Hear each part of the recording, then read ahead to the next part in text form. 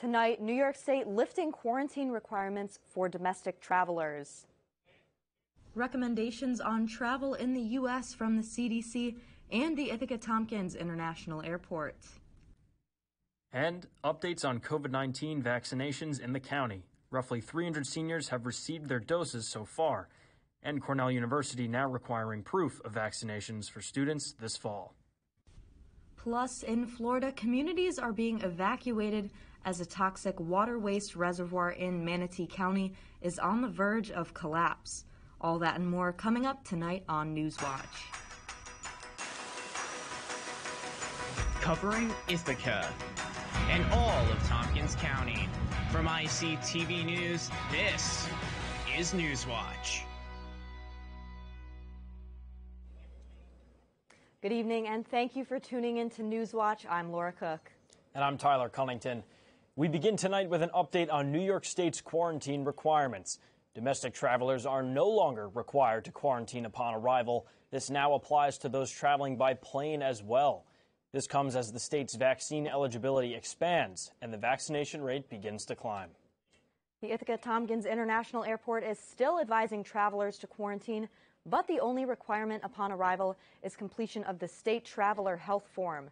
For almost a year now, quarantine upon arrival has been an executive order as New York works to decrease the COVID-19 infection rate. And despite relaxation on COVID-19 guidelines, travelers should closely monitor symptoms and self-isolate if any do arise. The CDC has also relaxed requirements for air travel in the United States. It's now safe for fully vaccinated individuals to travel, but non-essential trips are still discouraged. Fully vaccinated individuals are not required to get tested or quarantine as long as other recommended measures are followed while traveling. Those measures include wearing masks, social distancing, and avoiding large crowds. International travel restrictions remain in place despite travel agency organizations pushing for an end to those limitations. Leisure travel within the country has the possibility of returning this year, but the status of a full recovery for travel is currently unknown. Almost 300 seniors in Ithaca are fully vaccinated after county officials organized a vaccination campaign. The majority of seniors living at Titus Towers and McGraw House, two of the county's largest senior housing facilities, received free rides from TCAT to vaccination sites. Beyond those two facilities, the effort to get people aged 60 plus vaccinated has extended to all senior facilities with slight modifications to the campaign. The county has launched this campaign for several months now. Those eligible for vaccinations can sign up via the Tompkins County Registry. The Cayuga Medical Center administered its 1 millionth COVID-19 test in Tompkins County on Friday. It's been nearly 1 year since testing first began. Cayuga Medical provides free COVID-19 testing for anyone displaying COVID-19 symptoms or has been exposed to an individual who tested positive. Currently, there are about 200 active cases of the virus in the area, the highest since February. However, nearly 13,000 people in Tompkins County are now fully vaccinated. On Thursday, Newswatch brought you a story on the Streetery ahead of its opening on April 1st. Today, our reporter Jordan Broking headed down to North Aurora Street and spoke with visitors enjoying their food outside. Jordan? That's right, Laura. Local diners are more than happy to see the Streetery back open again, just in time for the holiday weekend. In downtown Ithaca this weekend, locals are enjoying the return of a favorite dining experience. The Aurora Streetery reopened this past week after closing last summer. The closed 100 block of North Aurora Street features various dining options for restaurant goers near and far. For my birthday weekend, we came down to hike, and today, since it was nicer weather, we decided to just come explore downtown. Catherine Sherwood is from Syracuse and says she has visited the area often since she was in high school. Having the Streetery open once again feels nice to Sherwood, especially as her most recent trips were not as favorable. It was closed off the last time we came, and it was kind of disappointing to come down and it was hard to come down and see everything. It being back opened up has been nicer. Last year, the Ithaca Downtown Alliance formed a Streetery in order to help restaurants sustain business during the pandemic. Currently throughout New York, except for New York City, Governor Cuomo recently raised restaurant capacity to 75%. For some people like Melissa Potter, this is their first time going out to eat since March of 2020. I've been vaccinated since January, but I haven't really felt a strong need to come out, but I'm excited to be back out in Ithaca. COVID-19 vaccinations have also provided a boost in in-person dining, but some still prefer having the outdoor space to enjoy their meals. After my first dose, I have some amount of immunity, but certainly not enough to go eat indoors. So when I have full immunity, I feel like I'd be much more comfortable eating indoors. John Davenport expressed similar concerns when discussing indoor dining.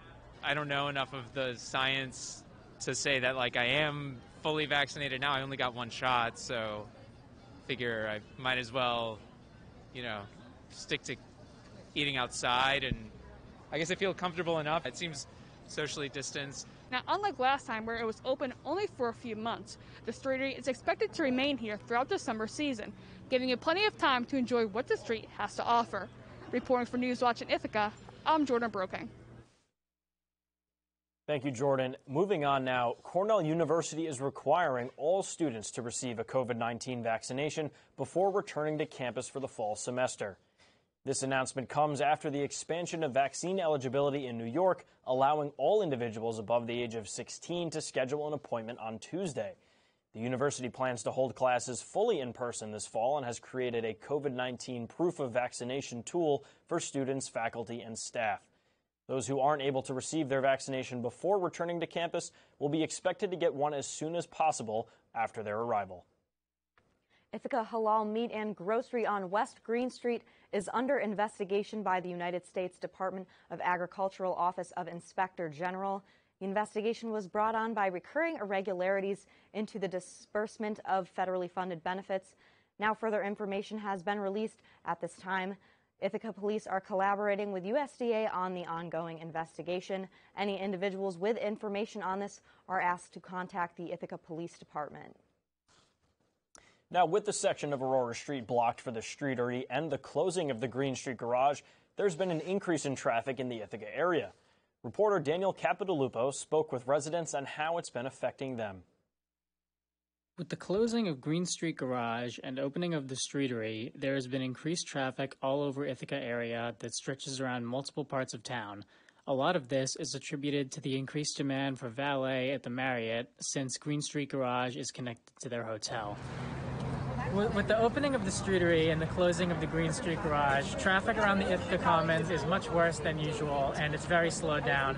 Today we'll talk to some people around here to see exactly what they think about the situation.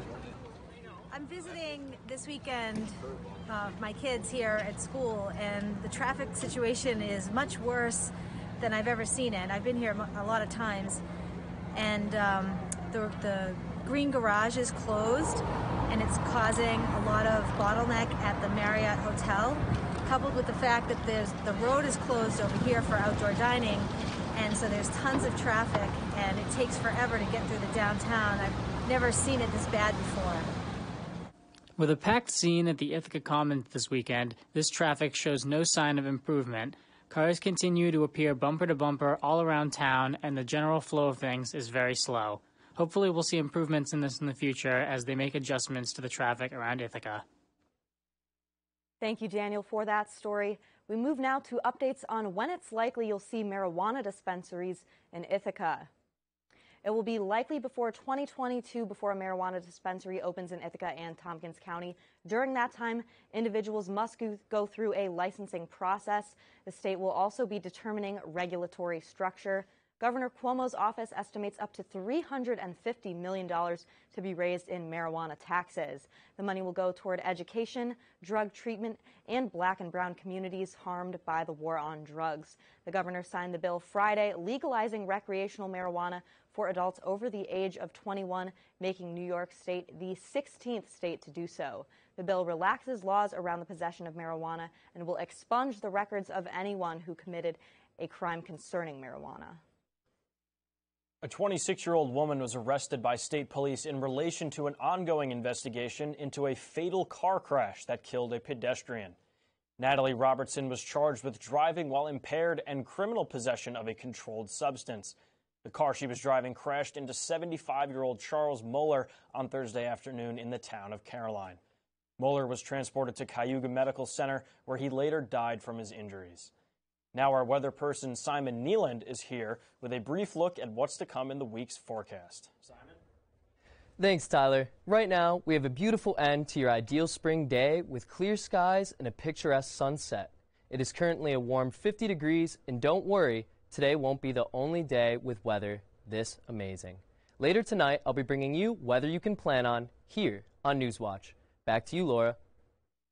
Thanks, Simon. Coming up after the break, we'll have news on a reservoir holding toxic water on the verge of collapse and a train crash in Taiwan that killed over 50 people.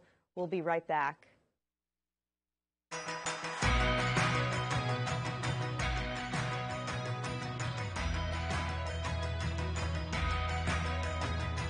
Welcome back to Newswatch. We shift now to developments in Florida, where a toxic wastewater pond is on the verge of collapsing.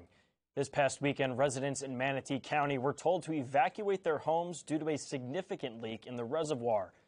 Governor Ron DeSantis declared a state of emergency in the area and said the main concern for the evacuation was due to flooding. The Florida Department of Environmental Protection is prepared to and dedicated to the full enforcement for any damages to our state's natural resources. So that is definitely happening. It's just right now our top priority is ensuring the ceasing of the breach. Officials say if the pond is to fully collapse, a 20-foot water wall could impact the surrounding homes. Crews are currently working to pump the water out of the pond, and tests will be performed to determine if any materials from the reservoir made their way into the water supply. And U.S. Representative Matt Gaetz is now under hot water tonight as new information has surfaced alleging the congressman of showing his colleagues photos and videos of nude women. Sources say the Florida Republican took out his phone and showed his fellow lawmakers images of the women he slept with, calling it a source of pride for Gaetz. Gaetz is currently under investigation by the U.S. Justice Department for having a sexual relationship with a 17-year-old girl. Gaetz has denied the allegations and said he is the victim of an extortion plot. Providing for flights and hotel rooms for people that you're dating who are of legal age is not a crime. U.S. House Minority Leader Kevin McCarthy has since come forward saying he will remove Gaetz from the House Judiciary Committee if the findings of the investigation prove to be true. And now turning back to Florida, where Governor DeSantis has just banned the use of COVID-19 passports. DeSantis signed the executive order Friday restricting government sites from distributing the passports and blocking businesses from requiring them. The governor's order says a lot of people in the state have yet to get vaccinated and cited the passports as freedom and privacy concerns. DeSantis said the Florida legislature is working on making his order into law, and he looks forward to signing it soon. Family and friends gathered to demand justice for 13-year-old Adam Toledo for the second night in a row. Toledo was shot and killed by police last week in Chicago after officers responded to reports of multiple shots being fired. When they arrived on scene, that's when officials say Toledo fled and began a foot pursuit before being shot. He was so full of life. They just took it away from him. I just want justice. I just want answers. What happened? Toledo's grandfather says he wants to know what really happened and that he hopes the truth will come out soon. The Chicago Office of Police Accountability said they will review the body cam footage with Toledo's family sometime this week before releasing it to the general public. And country star Dolly Parton has received her second dose of the COVID-19 vaccine that she helped fund. The singer got the shot on Friday and thanked the doctors at Vanderbilt University Medical Center in Nashville, Tennessee. Parton had previously donated $1 million to the school's COVID-19 research team, which included the development of the Moderna vaccine. She received her first dose back in early March and posted a video encouraging viewers to get their own. Tennessee will start allowing residents 16 and older to get the vaccine starting tomorrow. And here with us now, we've got Dane Richardson for a quick look at sports. Dane, what's up? Tyler, it's rare to see an Ithaca sports team on a losing streak. Well, the Ithaca baseball team, they were on a losing streak, losing 3 in a row heading into the weekend. Could they bounce back against RIT? Stay tuned to find out. Thanks, Dane. Moving on to news across the world, Egyptian officials announced yesterday that the Suez Canal is now completely cleared. In what authorities say is the vital artery of the canal, nearly 500 ships are now freed from waiting in line and can continue their respective journeys. The initial calls for the blockage began on March 23rd as the Ever Given ship was grounded in the canal for more than a week. The backlog halted trade and cost upwards of $15 billion per day. An investigation is currently underway to determine what caused the Ever Given to get stuck in the first place. And at least 10 people were killed due to a suicide bombing yesterday in the Somali capital of Mogadishu. The bombing comes on the heels of 2 previous attacks on National Army bases by the al-Shabaab Islamic militants. Military officer Hussein Noor said the Army lost several lives due to the recent explosions. The Army has since regained control of both bases. The militant group has issued no comment on the deadly bombing, but officials worry that the attacks come amid growing concerns that al-Shabaab may be exploiting the country's political vulnerabilities. The fragility comes in part from parliamentary and presidential elections not being held last February. And the manager of a Taiwan construction site who authorities believe caused a train accident has been released on bond. More than 50 people have died in the accident, which took place near Hualien County in eastern Taiwan. Officials suspect that the site's manager failed to properly engage the truck's brake, causing the accident. The truck slid down from a construction site beside the tracks near Taroko Gorge and hit the train. The youngest person to have died was a 6-year-old girl and the oldest a 79-year-old man. Workers have been removing portions of the train. It is likely more bodies will be found. The former Crown Prince of Jordan, Prince Hamza bin Hussein, has been accused of plotting with foreign entities to destabilize the kingdom. Reports say the prince allegedly paid a visit to tribal leaders and garnered some support from them to destabilize the country. 16 people, including one of his former advisors, have also been arrested for allegedly threatening security. Prince Hamza has denied any misconduct and said he was not part of any conspiracies or coups. And more than 20 mummies of ancient Egyptian royalty passed through downtown Cairo in Egypt for the Pharaoh's Golden Parade. The mummies were being relocated from the Egyptian Museum in Tahrir Square to the National Egyptian Civilization about 3 miles away. 18 kings and 4 queens took part, including some of the most prominent Egyptian rulers of the past, such as King Ramses II. Officials are hoping the new museum will attract visitors as COVID-19 restrictions ease. Visitors will be welcomed beginning April 18th. And coming up after the break, Simon Nealand will be here in studio with the latest on this week's weather forecast. We'll be right back.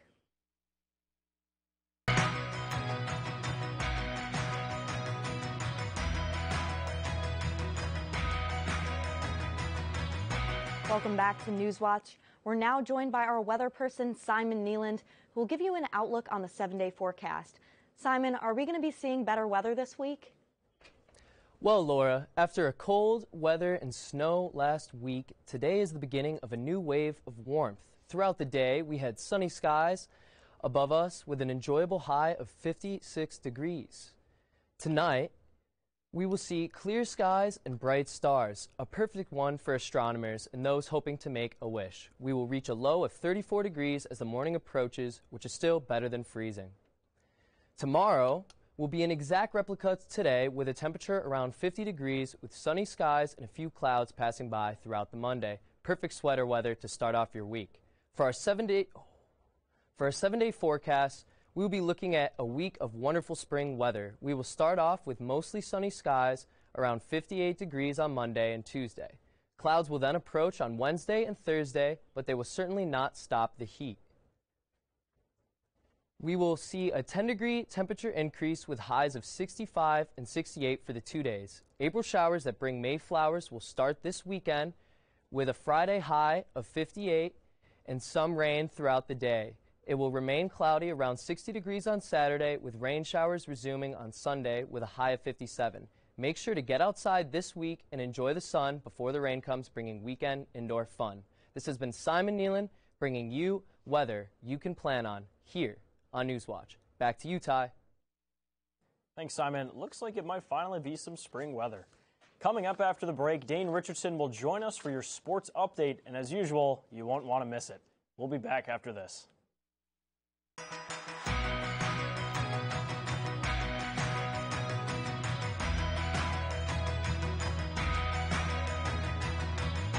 Welcome back to Newswatch. Our very own Dane Richardson is here with updates on sports. Dane, what do you have for us today? Well, Tyler, Laura, first off, happy Easter to everyone celebrating this weekend. Now, if you've been following the Ithaca baseball team, you know they've lost 3 in a row heading into the weekend. So they weren't searching for eggs. They were searching for a win. The Bombers played RIT in a doubleheader on Saturday, and it turned out to be a split. Game 1 did not go the Bombers' way, losing 12-5. As for Game 2, it looked to be the same result until the bottom of the 7th inning when someone, maybe even the Easter Bunny, woke the Ithaca offense up. The Bombers tallied 8 runs in the inning, collecting 7 hits. Garrett Bell got his first win on the mound this season as the Bombers move back over the 500 mark on the year. They play next at St. Lawrence on this Wednesday. Before I move on, let me ask you a question. What do you think when you think of the Ithaca women's lacrosse team? Undefeated? Well, you'd be correct. The women were back in action for 2 games against ranked William Smith, and even though it's a holiday weekend, they did not let up. Check out this goal right outside the 8-meter. Megan Mikowski, the nasty fake, going ground for the goal, finding the back of the net. Ithaca would go on to win 13-7. You see the celebration afterwards. The Herons, however, they looked for revenge the very next day, and it came down to the final quarter. Ithaca led 8-7 with under 3 minutes to play until Alexa Ritchie got the dagger. Bombers held on. An important stat in this one, senior goalie Mackenzie Shade had a season-high 11 saves in the win. The weather's getting warmer as the spring continues, but what if I told you we had some Ithaca basketball this week? No, this is not a late April Fool's joke. The Ithaca women's basketball team held a scrimmage against St. John Fisher on Friday night to honor their 4 seniors. It stayed close throughout the first 3 quarters, but anyone who's watched this program knows, come crunch time, they turn it on. A 17-0 run in the final stanza pushed the Bombers to the win, highlighted by this play. Right off the rebound in transition, it's sophomore Natalie Smith threading the needle to junior Lindsay Abertelli for the layup. Ithaca would go on to win it 64-50. Something else to note, 3 of the 4 seniors for the Bombers will be returning to use their extra year of eligibility. As we head into my 4th story, usually I have to start talking pretty fast because we might be short on time. Well, this fits in perfectly. Ithaca women's track and field, ranked number 8 in the nation, traveled for a meet at Rochester on Saturday. When it comes to Parley Hannon, it seems like there's a new record every week. Hannon posted a school record in the 1,500-meter race with a time of 4 minutes and 28 seconds. Not only is that a school record, it's the fastest time in Division III this year. The women won the event by 16 points. Don't blink if you watch the women's track team, but the same can be said if you watch Gonzaga and UCLA last night. Jalen Suggs' buzzer beater made everyone and their grandmother fall out of their seats, and now we can say the Leitner shot, the Jenkins shot, and even the Suggs shot. Let's take a look. They've been unbelievable, to hold Michigan to 49. That's 2 teams we've held under 50 in this tournament. We held Alabama to 65 in regulation and BYU to 60. Just an awesome effort by our kids, and all credit goes to them. Clearly heartbreak for UCLA head coach Mick Cronin. Gonzaga advances to the title game to face the Baylor Bears in one of the most anticipated title games ever on Monday night, and the first time since the 2001 preseason, number 1 and number 2 are matching in the title game. I know I'll be watching. Tyler, Laura?